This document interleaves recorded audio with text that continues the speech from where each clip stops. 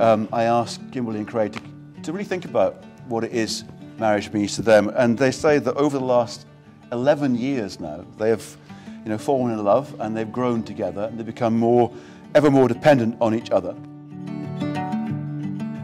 They know it means different things to different people, but for them it means a commitment and a desire to build a life and a family together. It means having fun. It means making each other smile every day.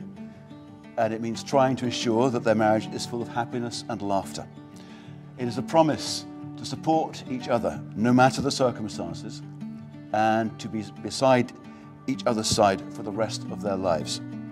Finally, to them, marriage means growing old with the one that they love, being with a best friend, somebody they want to spend the rest of their lives with, to make memories with as well. Craig William Merritt. I, Craig William Merritt. Take you, Kimberly Ann Close. Take you, Kimberly Ann Close. To be my wife. To be my wife. I, Kimberly Ann Close. I, Kimberly Ann Close.